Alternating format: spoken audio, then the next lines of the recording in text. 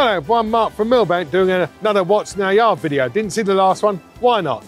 Okay, I'm in a different part of the yard today, but still, Ash, if you want to just flip round, and that's where we make the hollow core, that's where we make the beam and block, and if you've got an inquiry like that in our local area, please send it through. Now this is a different part of the yard, and as you can see, precast mesh rebar. Most precast concrete will have some reinforcement inside it. In fact, I would say over 90%, 95%.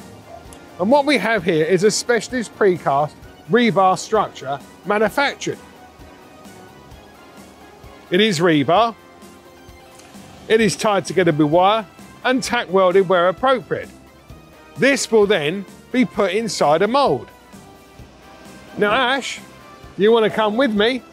We're going to go off and see what that specialist mould looks like. Ah, there you are, Ash.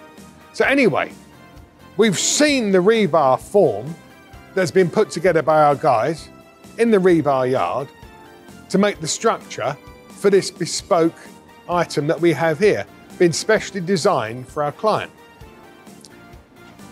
That rebar skeleton will be going inside of this specially made mould. The mould is made of very high grade ply and is detachable in various sections for ease of actually installing the actual framework itself, and as well as building up and then putting the concrete in at various stages for this bespoke structure itself.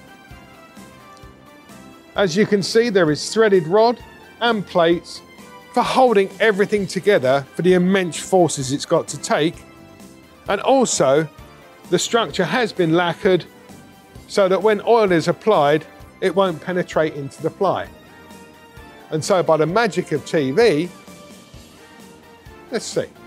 So we've seen the rebar for the shape to be manufactured, and that we can see in here. And we can see the mould, and we can see the mould has been disassembled, and that we can see the rebar has been put inside, and it does fit nicely in the mould. That always helps.